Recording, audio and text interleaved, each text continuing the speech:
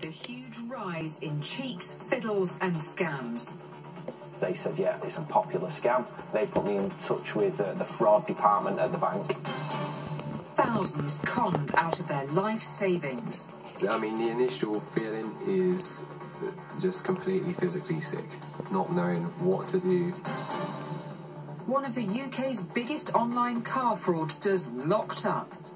He sounded like a car dealer. Just an evil man, and we're now just still trying to get over it. And how to stop scammers getting your money. All right, okay, you can't see me, don't contact me, don't come to my house, just send me some money and I'll deliver this car for you.